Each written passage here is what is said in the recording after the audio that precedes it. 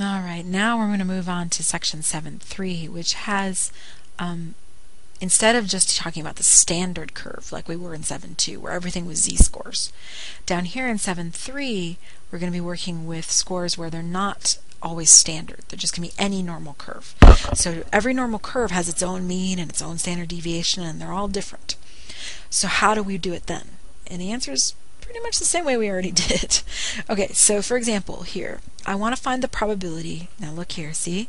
I want the probability that x is less than 25, but the mean of this distribution is 20 and the standard deviation is 2.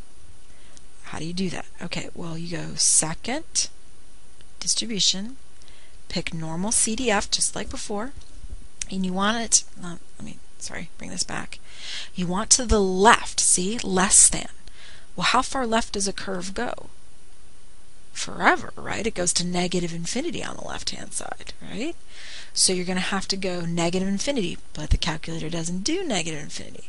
So you got to do negative 1e, so second, comma, there we go, 99, comma, 25. Don't stop there, though. That's where we would stop when it was z-scores, but 25 is not a z-score. I mean, it could be, but it would be huge, right? Because z-scores are usually, I don't know, somewhere between -3 and 3, right? That's kind of a normal range. All right, so now I'm going to tell it an extra comma. I want to tell it what the mean was. Well, the mean was 20, comma, and then I got to tell it what the standard deviation is. Close parentheses, right? And I wrote it right here. Normal CDF, lower, upper, mean, standard deviation. That's what you got to do. Okay, so now I press enter, and there it is. That probability is 0.99379. Done. Cool. Now, what about the next one? I want the probability that it's either less than 165 or, see that word or?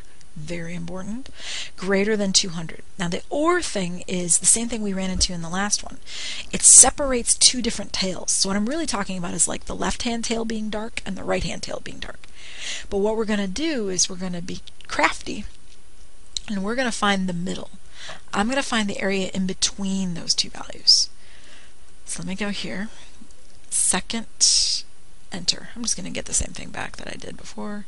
Left, left, left, left, left, left, left, left, left, left. Oop, not too far. There we go. Okay, I'm going to type 165, comma, 200, comma, 180, comma, 12. What I'm telling the calculator to do is to find the area in between those two numbers. Okay? It's not what we want, but it's okay. So I'm going to press enter. Okay, it's saying, look, the area in between these two, this guy's on the left, this guy's on the right, the area in between the two of them is 0.846559 blah. Now, what I really want is the area that's not in between the two of them, the complement. So what I'm going to do is 1 minus that answer. Enter. And there you go. It's 0.15344. Now, one other way you could have done it, let me just show it to you real quick. I could have done 1 minus, gone to distributions, picked normal CDF, and then typed 165, oopsie, except I didn't do 65, right?